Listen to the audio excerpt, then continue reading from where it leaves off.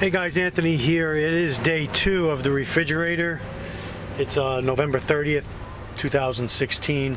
I'm having a few issues, not with the refrigerator itself. It is running, as you can see. I have it set, I think, on 33 or 34 degrees. So it's running. When the compressor kicks on, that little orange light turns green. And so it's running for the last 2 days off my battery and my solar panel. It is keeping temperature. I have been eating stuff out of here and pulling some stuff out.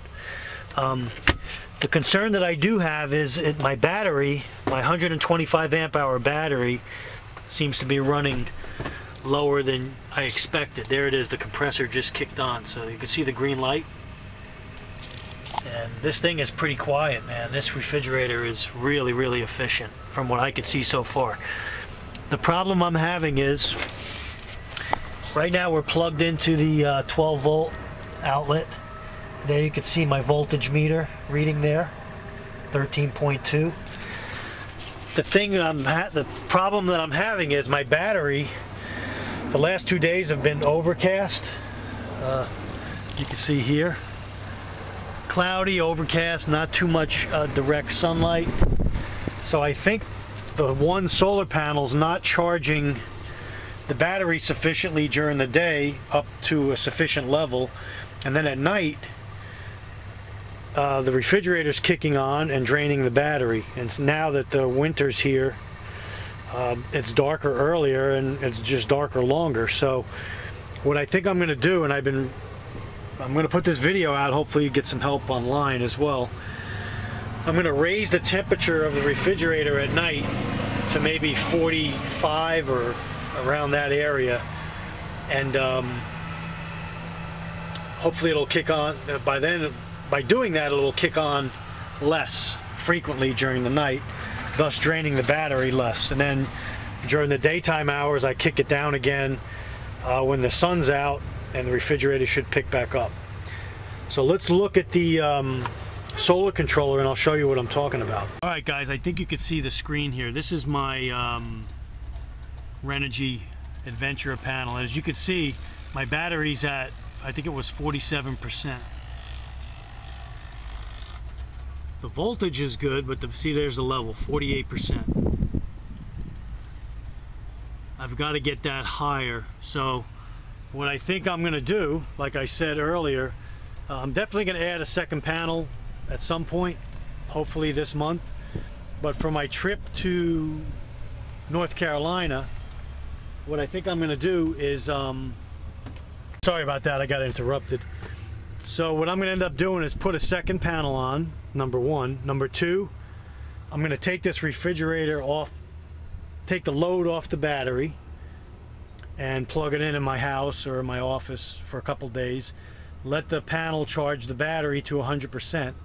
Then put the load or the refrigerator back on the panel with 100% battery. Raise the temperature at night, and then see how it maintains the battery level with just the one panel.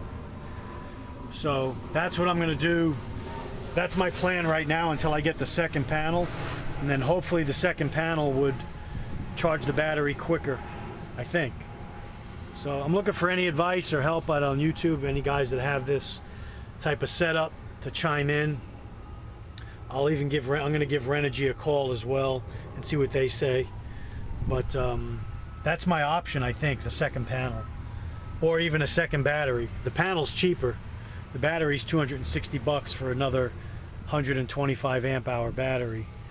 The panel, I think, is 159 with the kit to make it a parallel connection with the adapters for that. So that's my deal right now with the panel, with the solar, and with the refrigerator. It is running. This is day 2.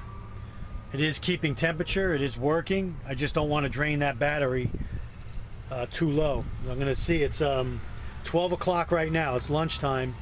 So I'm going to see what the battery charges up to by the end of the day. Now don't forget, there's a load still on here because this refrigerator is still kicking on and off.